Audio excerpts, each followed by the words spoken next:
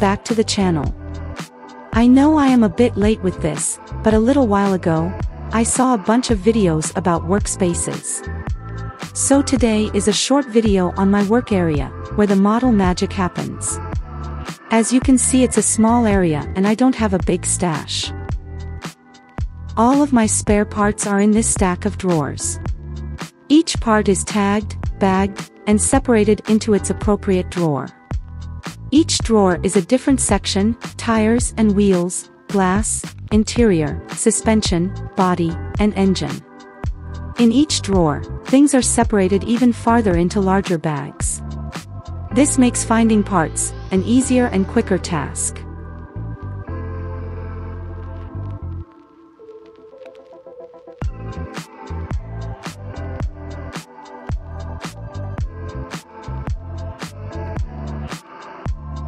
My stash is pretty small, but I try not to let it get below this, by replacing every kit I build. Once or twice a year I get to go to a model swap meet, which helps me out a lot. The wicker basket in front of my stash is filled with extra decals that have been bagged and sorted.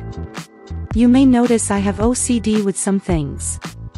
My paint booth is an Amazon purchase with twin fans and built-in light. It was about $100 and it vents through the floor and then outside. I have a small mess of thinners and cleaners. There never seems to be a good place for these. Above them are my baseball cards and my favorite RC boat, and yes, a crossbow, that I recently bought from a girlfriend who hunts. Towards my desk, first you see my Chromebook where I watch everyone's videos, while working on my models. It sits on top of a drawer system that holds many of my tools and supplies.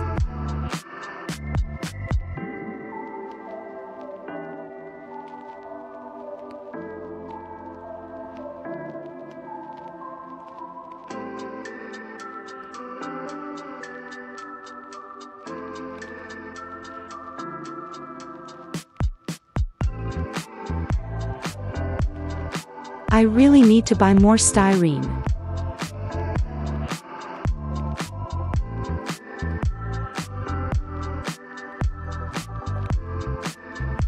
Up onto my desk, we find modular units by Picasso. Made by modelers for modelers. They hold many of my most used tools, paints, and even parts. First you see my brushes and paint. The center section holds paints on the bottom, tweezers, plug wire, knives, files, pin vise, and some bare metal foil tools. The top of the last section holds glues, dull coat, clear coat, panel liners, etc. The bottom holds parts trees from my current project.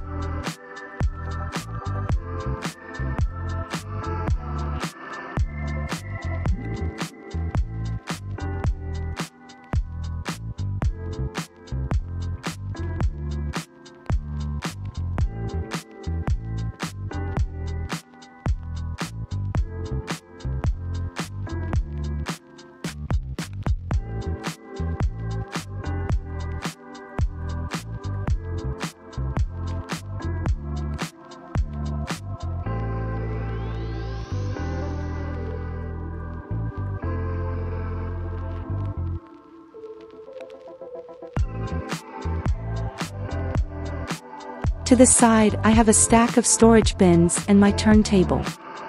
As well as an extra side table just to catch overflow while I am working.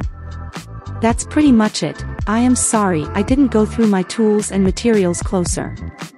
If you're interested in a closer look video, let me know in the comments. Thanks for watching, and remember, until next time, keep your blades sharp and your fingers clear. Edited and produced by Carrie Ann Packard.